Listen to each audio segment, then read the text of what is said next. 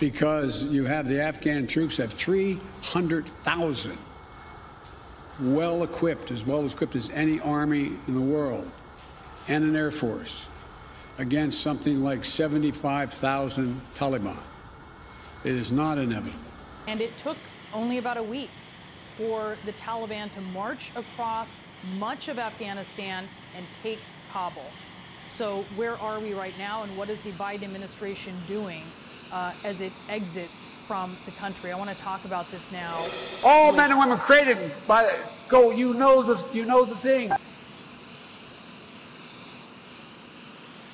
Come on, man. I'm going to beat Joe Biden.